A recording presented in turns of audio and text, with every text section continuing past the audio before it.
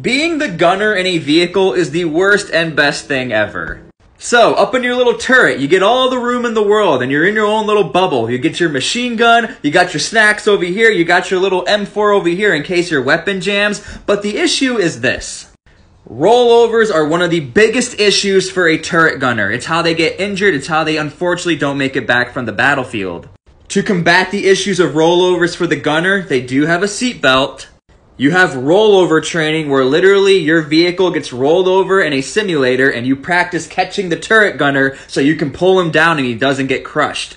Then the military got wacky and tried adding training wheels to military vehicles. Then we got robotic turret gunners where literally you can use a joystick. It's also called the Crow system. However, rollovers are still one of the biggest issues and worst reasons as to why you would want to be a turret gunner.